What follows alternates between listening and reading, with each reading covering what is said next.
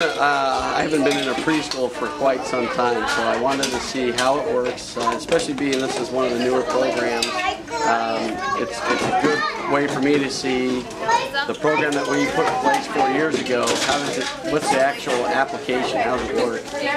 And then, of course, we all know that there's been large amounts of conversation at the State House about eliminating the preschool program. So you can put it up here. On the House side, House File 45, the House, and it was on party line vote, all the Republicans voted to eliminate preschool in Iowa. Yeah. Well, the 4-year-old. The 4-year-old preschool. Not the ones that private and not Head Start. Now, we got to remember in Marshalltown itself, prior to the 4-year-old preschool voluntary program, if people say it's free, it's not free. We all pay for it, it's taxpayer.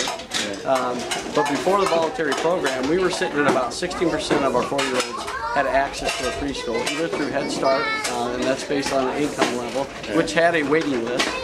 And the people who could afford it, obviously the higher wage earners, they were going to private preschool. We had a huge gap in the middle of the working class folks who couldn't afford it, and there weren't enough preschool chairs open. There just wasn't. So there wasn't enough private, and there wasn't enough. It cost quite a bit of money to get your kid in a preschool.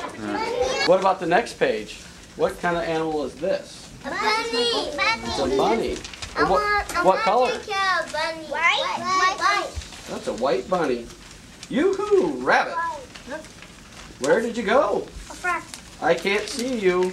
You're as white as snow. Good. We work on sharing what everyone's job is for the day across the top of our board. Over here, each student has a job for the day, and then every day their job changes. And so it really makes them become more independent, and they feel responsible for our classroom, and it's creating that safe environment for them here. Everybody got a job. Yep, everybody has a job. So we do that, we read our news for the day. And so one of the things is they have to find their name. So, to me, it seems like we ought to let the schools make that determination on whether they should charge parents for preschool openings and not have the state do it. Give it more to a local control.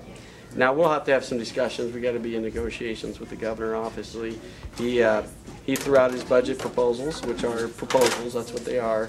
It's now in the hands of the legislature to actually work out the details of what we're going to fund, what we're not going to fund. But we'll be fighting to fund the program as it is.